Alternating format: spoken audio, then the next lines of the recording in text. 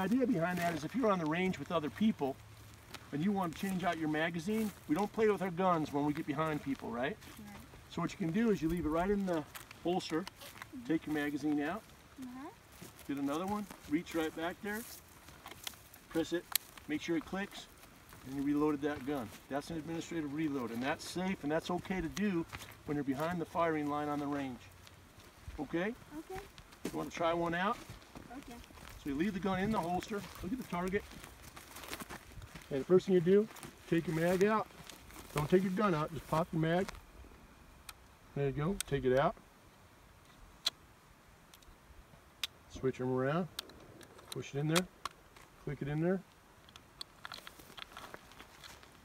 What's that called? Administrative